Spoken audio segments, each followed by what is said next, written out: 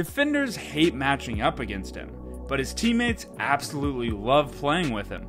Michael Sowers is one of the most feared college lacrosse players that we've seen in a while, and one thing that he does better than anyone else, dodging.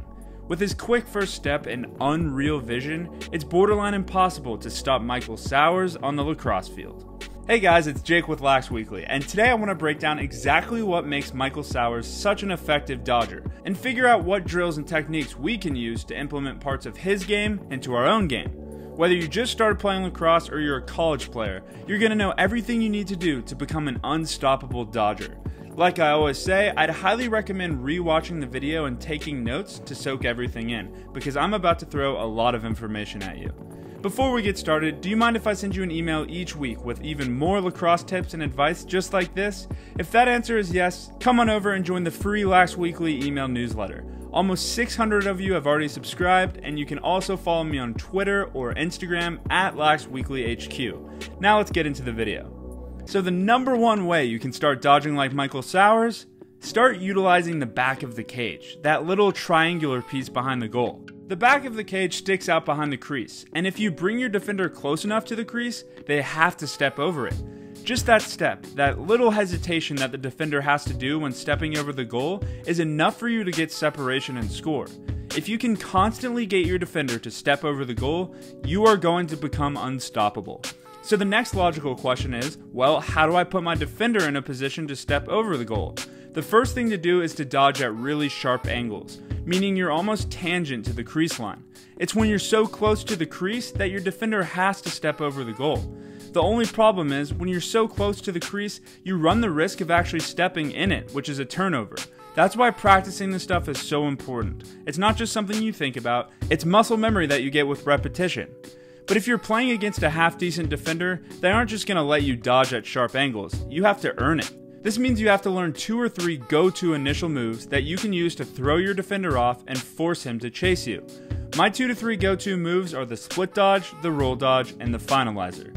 Try to spend 30 minutes 3 times a week just practicing these initial moves and dodging close to the crease. If you practice all of these moves enough, it will become second nature and you won't even have to think about anything. That's when you get really dangerous. So the next way you start dodging like Michael Sowers is to embrace physical contact. I see a lot of younger attackmen who are afraid to get hit and shy away from defenders. If you want to become great at lacrosse, you have to be willing to take hits and lean into defenders. In fact, Michael Sowers said this very thing himself. I'm going to take Sowers' speed away. I'm going to get into him.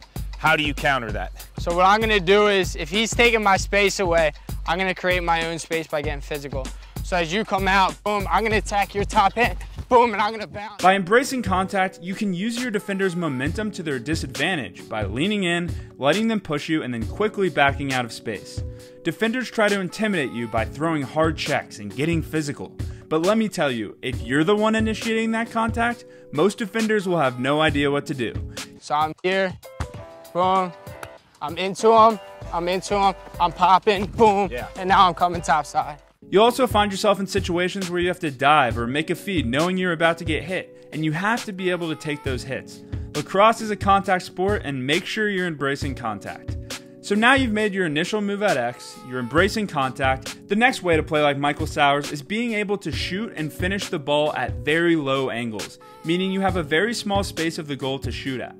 You'll see many of Sowers' goals are when he's maybe 1 or 2 yards up the field. With a big goalie already covering up most of the cage, there's really not that much room to shoot.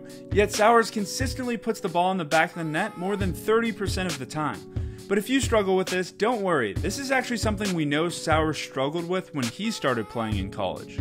You know, it wasn't until we watched extensive film of him through his first couple weeks that he wasn't finishing the ball that well.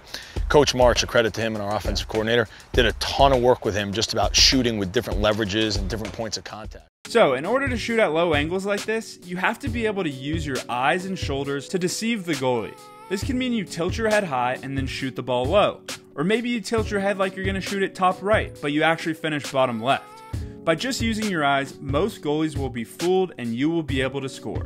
But like I said, this isn't easy and it takes hours of practice at home. I'd encourage you to go out at least 3 times a week with a bucket of lacrosse balls and practice your low angle shooting. If you can get this down now, especially as a younger lacrosse player, defenses will be left confused on how to guard you. Now, the next reason why Sowers is such an effective dodger is that he's a pass-first player, meaning his eyes and stick are always up when he's dodging. By keeping your eyes and stick up, defenders won't want to slide to you because they know that you can make an easy pass. This will open up way more space for you to score. One of the biggest mistakes I see younger attackmen make is keeping their eyes down while they dodge. You miss really easy assist opportunities, and defenders know they can slide to you and you won't see it coming. But hey, I understand. The reason why most people dodge with their head down is because it can be uncomfortable to keep your eyes up. The only way to get better at this is by being so comfortable with your stick that your brain literally knows it doesn't have to look down anymore. In my opinion, the best way to get comfortable with your stick isn't by some fancy drill, but just by having the lacrosse stick in your hands more. If you're doing homework or playing video games, take 5 minutes every hour or so to take a break and pick up your lacrosse stick. Just get used to the feel of it. If you did that every day, just 3 times a day, by the end of the year, that's nearly 100 extra hours of you getting comfortable with the lacrosse stick, and it doesn't even take that much effort. I hope you're getting by now that practicing lacrosse doesn't have to be some huge burden and a grind. If you're willing to do the little things, but just do them really consistently, you're going to find a ton of success in this sport. Okay, the next way to become the next Michael Sowers is by developing your mental game. Enough of me talking, let's let Sowers talk about this. How much of the attack position is this mental? I think 100%. How so? I think that, just lacrosse in general is such a mind game. You could be the greatest player in the world, but if you have no confidence, it's going to be tough. So yeah, straight from his mouth, Sowers says that a majority of lacrosse is mental. Yet no one really practices the mental side of lacrosse. There are 2 things that really stick out to me about Sowers' mental game. Number 1, like he said, his confidence. If you're not confident, you can't be a good lacrosse player. It's as simple as that. But how do you be confident? Well, I'm going to make a separate video on this, but here are my 2 big pieces of advice. A, you need to put in more work than everyone else on the field. That should take care of most of your confidence. And B, you have to love lacrosse and realize that it's just a game. It's the best sport on earth and I watch it every single day. But it's not life and death. When you really think about it, it's not something you should feel nervous about. It's just a fun sport where we try to throw a rubber ball into the back of a net. Does that make sense? But the other part that I really respect about Sowers' mental game is his short-term memory, meaning he doesn't care if he made a mistake. His head is already on to the next play. If you actually look at his stats, he's averaged almost 2 turnovers a game for a while. That means that 2 times a game, he's completely responsible for giving the ball to the other team. And that can be a tough pill to swallow. But when you watch him play, it's like he's already forgotten about it. When he gets the ball back, he's dodging and passing as if he's already scored 10 goals. If you can be like that, you are going to be unstoppable. And finally, I don't think I can make this video without saying that a portion of Michael Sowers' success just comes from his physical gifts. He's simply a human being that was born faster than most other human beings. I could work as hard as I could on my speed and still not be as close to as fast as him. But here's the thing, that doesn't matter. Speed is Sowers' strong suit, but he has parts of his game that aren't as strong. For example, his outside shooting isn't amazing, but that doesn't stop him from being a great lacrosse player. In lacrosse, it's all about finding what you can be the best at and executing it. Please follow me on Instagram and Twitter at Lax Weekly HQ, where I discuss even more stuff like this. And please subscribe to the always free Lax Weekly email newsletter. I'm super appreciative to all of you for the support you've given me. You can always reach out to me at my email, contactlaxweekly@gmail.com, or you can DM me on Instagram. Comment down below who you want to see next, and make sure you find a friend who could use this video too. I'll see you next time.